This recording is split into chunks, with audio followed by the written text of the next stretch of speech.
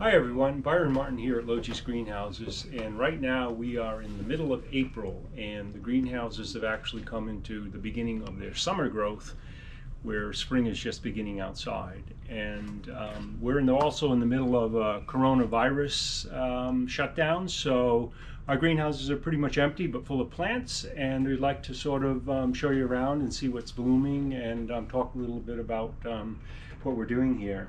Right here we have our Medinilla magnifica. This is a melastome that is very showy and now in the trade.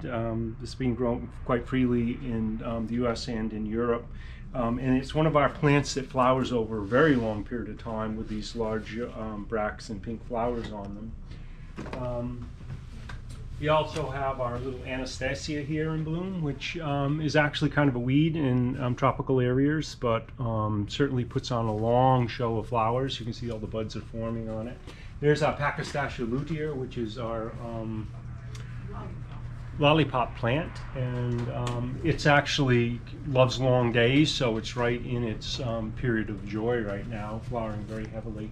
This is a vigna, which is actually in the family of the green string bean, and it has this interesting flower. If you look at that little curlicue there, when an insect lands on it, out come the stamens and the pistils, and then goes back in and pollinates it. And this plant is actually kind of a weedy thing, so if you're in a tropical area, you probably don't want to plant it, but if you're growing it as a container plant, this plant is in flower all year round for us. It never stops. There's buds that come.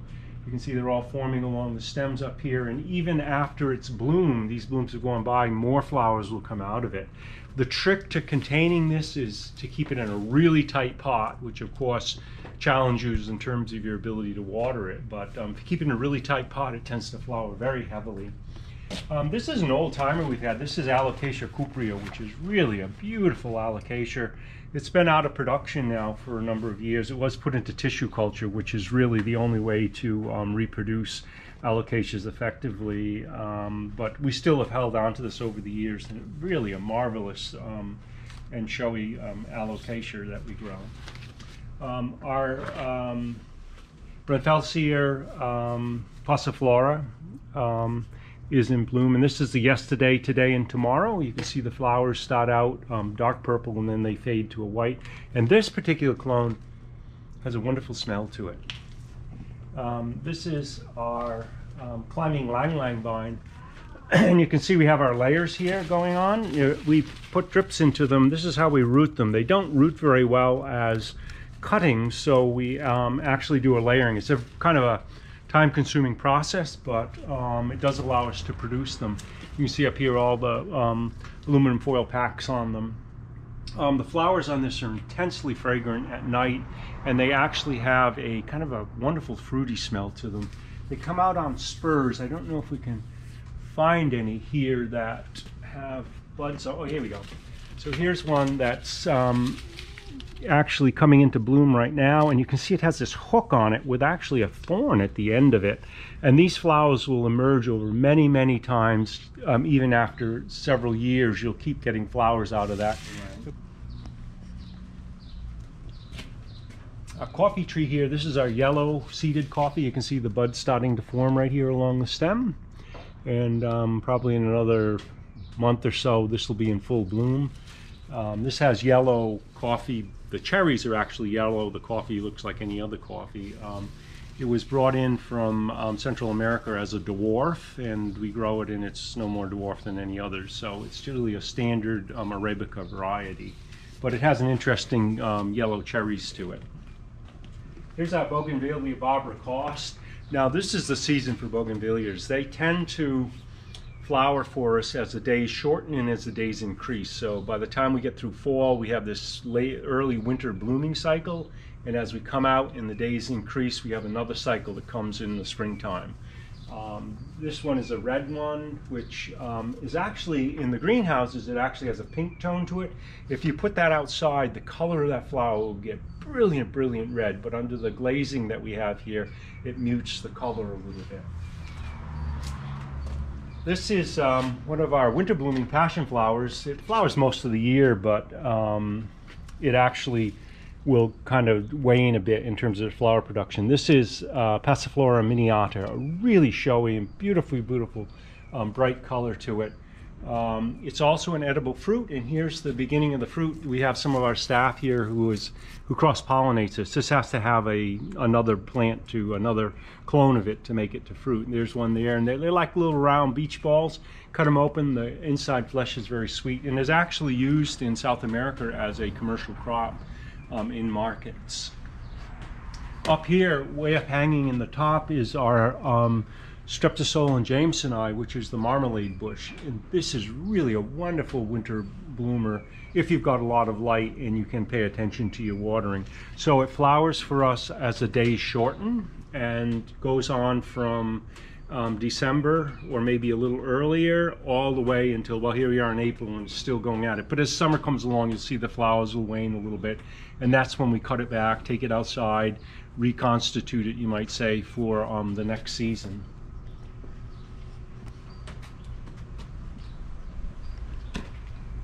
There's a mallow that we grow called Phimosa. It's actually a very interesting red flowered relative to the hibiscus. Flowers for us pretty much all year round.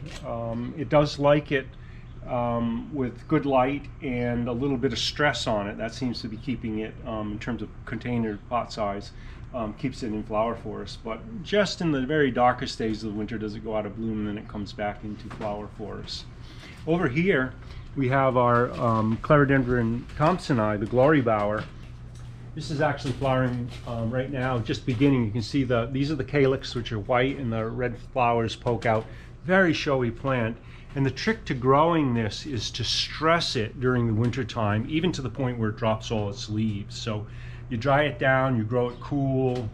It drops its leaves normally if you let it go through a normal cycle, but really get it to denude itself. And then as it comes out in the springtime, every single tip on it will have blooms on it, and this will go on for a month or two before it starts to taper off. We also have our white petrea right here. This is Queen's Wreath, and this is an alba form of it. Maybe if we come over here we can show you a little better how it looks.